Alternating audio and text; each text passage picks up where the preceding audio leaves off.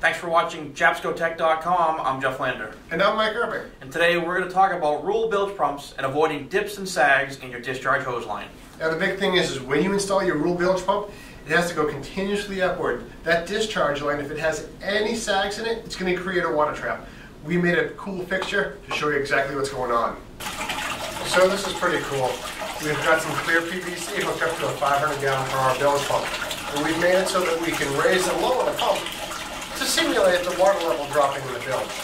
So water level goes down, the load switch shuts the pump off, residual water in the line drains back down through the system.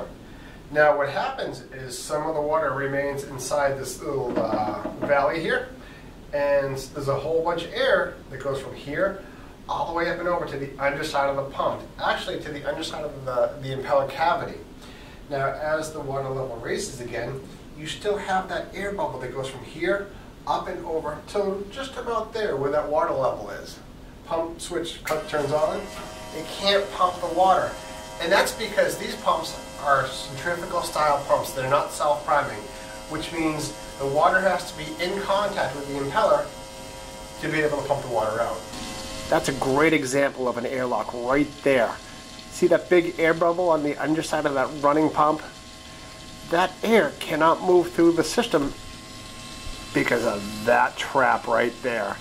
That water's got it stuck. It can't push through the system because of that valley. Gravity's pulling that water down to the bottom of that little valley there.